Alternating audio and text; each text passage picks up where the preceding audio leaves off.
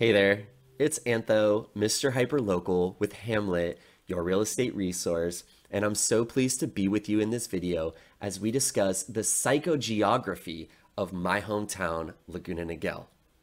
So what is psychogeography?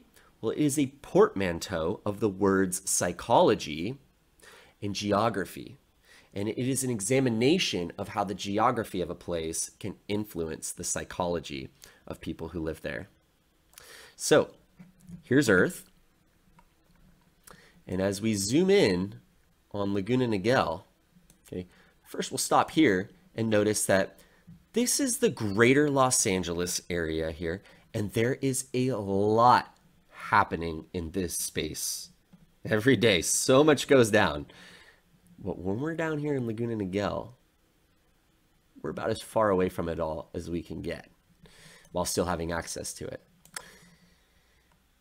In fact, as we zoom in a little bit more, we see there's only a couple communities that are more remote from everything that's happening up the 5 and 405 freeways than Laguna Niguel.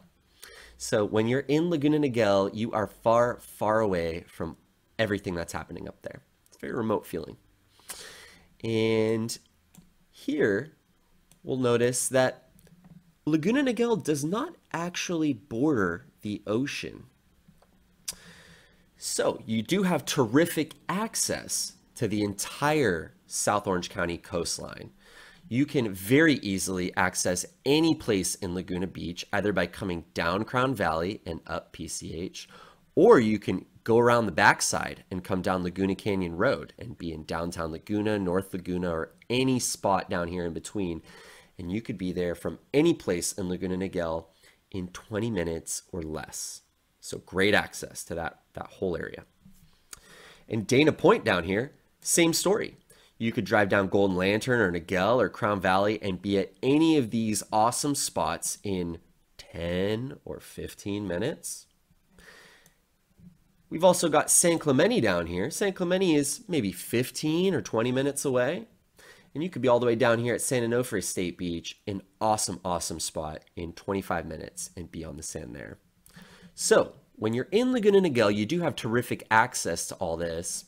And what happens is, though, you do have to go to the beach, right? Because you don't actually connect to the beaches here. So you're going to the beach. And then when you're done and you've had your fun, you go back home to Laguna Niguel. Laguna Niguel has this feeling of being removed from all that excitement and activity and energy that's happening at the coastline with the waves pounding and the surfing and all that.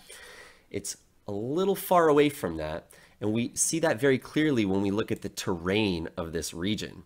The whole area is very hilly, and Laguna Niguel in particular, the western border of Laguna Niguel, all of this is a very prominent ridge line. This is the highest points in Laguna Niguel, all up in here. And so that blocks Laguna Niguel off from Laguna Beach and from the coastline on the west and a bit on the south as well. And then on the eastern side here, this is another very prominent ridge line. And that blocks Laguna Niguel off both physically and psychologically from everything that's happening here on the 5 freeway, Mission Viejo, these other communities, etc. So you go out and you have great access to everything that's happening in Southern Orange County. You have great access to the 5 freeway. You can go up north and to where all that stuff is happening. So much life. But you can come back to Laguna Niguel always, where it is sheltered and protected. It's got this feeling of shelter, right? And safety. It's chill and it's restful in Laguna Niguel. Those are the vibes. My name's Antho, Mr. Hyperlocal with Hamlet, your real estate resource. It's been a total pleasure talking to you about the psychogeography of Laguna Niguel, and I look forward to seeing you in the next video where we discuss the physical geography of Laguna Niguel and point out some of the local landmarks.